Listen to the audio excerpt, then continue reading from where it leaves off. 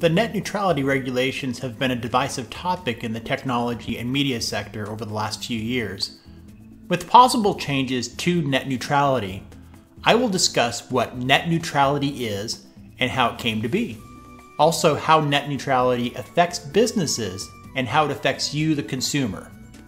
Net neutrality, should we keep it or kill it? Coming up next on Tech Gumbo.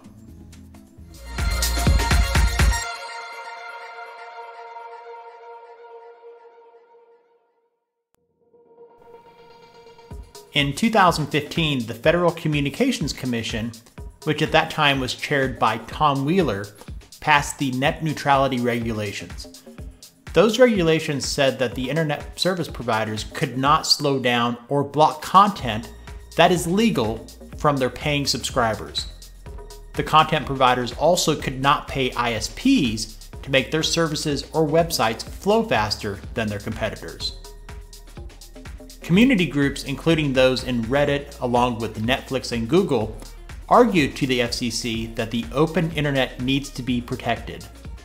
Internet service providers such as Comcast and AT&T stated their disagreements for the regulations as being heavy-handed. The Wheeler-led FCC took the side of Reddit, Netflix, and Google, putting together rules that don't allow slowing or throttling content from some providers and not others.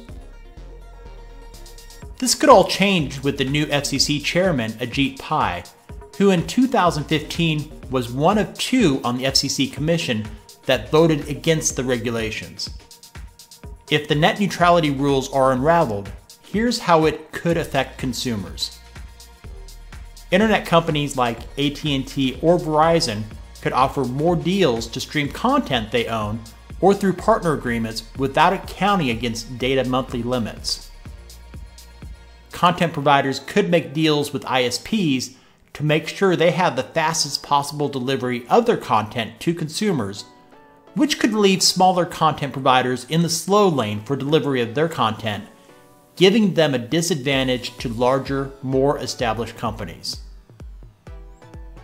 Those that support net neutrality say that weakening the rules gives ISPs too much power, while those on the other side, primarily ISPs, believe that less regulation would allow for more innovation and competition.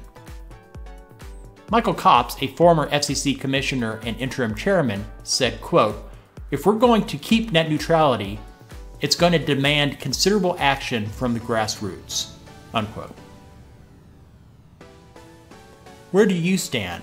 Should net neutrality stay the way it currently is now, with more enforcement of the rules, or should the new FCC administration roll back the net neutrality regulations to give the ISPs more power to control the speed from content providers? Make your voice heard in the comments. I'm curious to see which side of this issue the YouTube community stands on regarding net neutrality. Give the video a thumbs up if you like this topic.